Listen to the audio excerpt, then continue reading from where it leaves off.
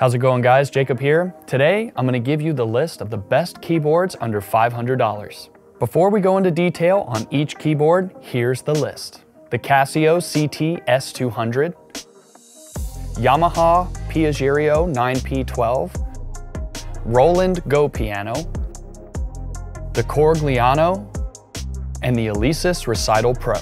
Now, a little word on this word best. I don't really see it as best or worst. It's really more about what's right for you, what keyboard is right for you. So that's what I'm going to talk mostly about here. Also a little bit about this price range. Mostly you get unweighted keys, but they're still touch responsive. So that means if you play harder or softer, the keyboard will react to the way you're playing and the expression will match it. But just so you know, this price range is generally best for beginners, casual, or aspiring players. Maybe you need to get something for a young musician who's just getting started, or you want something simple to play on for yourself. Regardless, know that these keyboards can deliver for a steal of a price. Also, don't forget about bundles for these keyboards. That will give you things like the piano plus accessories all in one buy. Items like a bench, keyboard stand, headphones, instructional books, and more. Now let's dive into the keyboards. The first one, the Casio CT-S200. And I have it here on Sweetwater.com. You can see it's a 61 key digital piano, 48 notes of polyphony. That's how many notes can be played and sounded at once. Once you hold or sustain or play more than that, notes will drop out.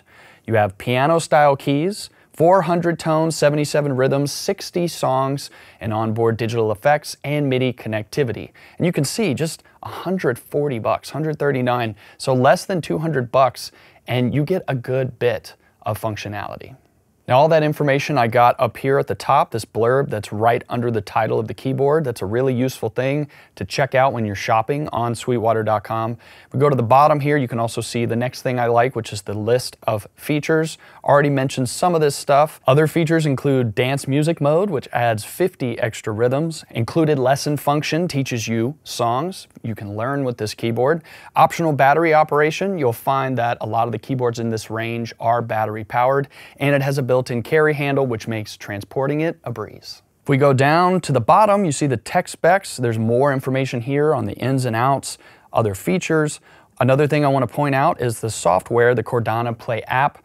A lot of these keyboards have great apps that they're compatible with that allow you to control them, control the keyboard from the app, from your phone or a tablet or whatever, and you can also use them to record, learn.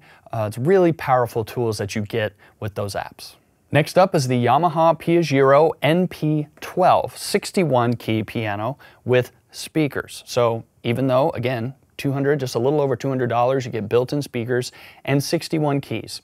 Now you will find there aren't as many 88 key options in this price range. That's simply because those sit generally a little higher, to pay a little bit more for those. But for this price range, for again the kind of player that's probably going to be using these, which honestly is probably younger players, 61 keys is probably enough for them to get started, start learning some scales, play along with some drum beats and stuff. You can have a lot of fun with these keyboards. So 61 keys, half damper capability, so half damper being able to do half pedaling that you can do on an acoustic piano. Pretty cool to have in a affordable keyboard like this one.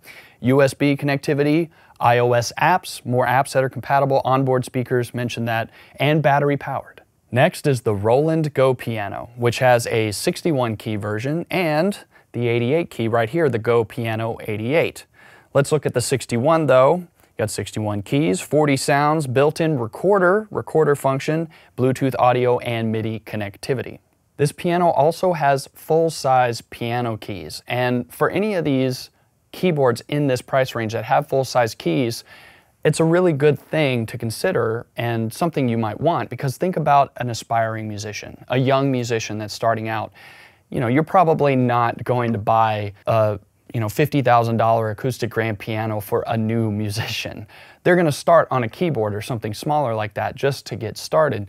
But if they're playing on full-size keys, even just 61 keys, when they do transition to a real instrument, they'll be used to that. They'll be used to the size of those keys and the technique it takes, from everything from where to put your fingers, all of that. And to go one step further, if you have it in the budget to go for this one, the 88 key version, then you also get full-size keys and 88 keys. So if you have a student that wants to start with classical repertoire or some repertoire that uses the entire range of the keyboard, you have that, even in this more affordable beginner instrument. Next up is the Korg Liano, and this one is an 88 key instrument, light touch action. So again, not many of these are going to have fully weighted hammer action. Again, that's mostly something you find 500 and above, but you will have still response keys, touch response keys. So even though the action is light, you will still get that hard and soft, the same response you would get from a higher end digital piano. You got 120 note polyphony on this one, so more notes that will sound. That's definitely going to be better for someone that's playing more involved, complex music. Built-in reverb effect, metronome, speakers, pedal input, headphone output, USB audio MIDI, all that standard stuff. Comes with a pedal switch, music stand, and battery powered as well. Now, some people might think the sounds you'll find on keyboards in this price range are not very good, but you'll actually be surprised. And for instance, in the Korg Liano, they use sounds built on Korg's Nautilus Italian Grand. So that's one of their higher end flagship keyboards. It's actually now, I think, their highest end flagship keyboard, replacing the Kronos. So Nautilus is one of their top instruments. And the fact that you're getting a sound on this little guy from that is pretty cool. There's compatible software that comes with this keyboard as well. You get Scoove, Korg modules, and Korg Gadget 2 LE.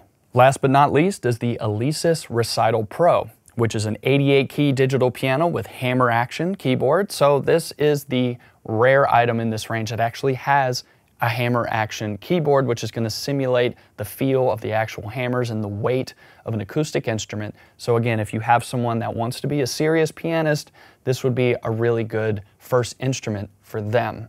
You also have lesson mode, recording, integrated speakers, metronome, onboard effects, sustain pedal input, headphone output for practicing. These are a lot of features you find standard in a lot of these keyboards, but I will say definitely the thing that sets this one apart in this list is the fact that it has that hammer action. The Recital Pro has 12 tones or sounds in it. It's got the acoustic piano, 2 acoustic pianos actually, electric piano, vibraphone, all the way through a synth, strings, and acoustic and fingerstyle bass. Now, I know one of these keyboards had something like several hundred sounds, and this one only has 12. That might be something you're thinking about when you're shopping. How many sounds do I actually want? Well, I know for me personally that I don't generally need that many sounds, even in a digital piano. A lot of times, probably most of the time, I'm using piano. And I'm using some electric piano and maybe organ and synth here and there, but vast majority of the time, it's either acoustic or electric piano. So again, for somebody that's starting out and playing, not a lot of tones is okay, especially getting started. But on the flip side, more sounds can be fun too, because if you have hundreds of sounds to flip through, you can go from one to the next and play around and have a good time experimenting with all those different sounds you can get. Quick glance at the tech specs, a few other things in here. You have touch sensitivity from soft to hard all the way to fixed, and what that allows you to do is actually change the way the keyboard is responding to your touch, to the way you play. So you can make it go from, if you play, say, an average sort of intensity note, an average volume chord or note, you can make that sound very soft, or you can make it sound very loud. So you can change those settings depending on how you want it to sound, but also to fit your playing style. And that's one thing you get even on a piano like this one. You also get some effects, modulation, chorus, and reverb. It has USB connectivity as well for using as a MIDI controller, which you could do with these keyboards in this price range. You could buy an actual MIDI controller, but if you'd like to have something that has built-in sounds and speakers so you can play and practice and compose that way, and you also are able to plug it into a computer, use it as a controller. And that's it. Thanks for watching. If you've got any questions, put those in the comments below. Remember to like, subscribe, click here for more videos like this one, and go to sweetwater.com for all of your music instrument and pro audio needs.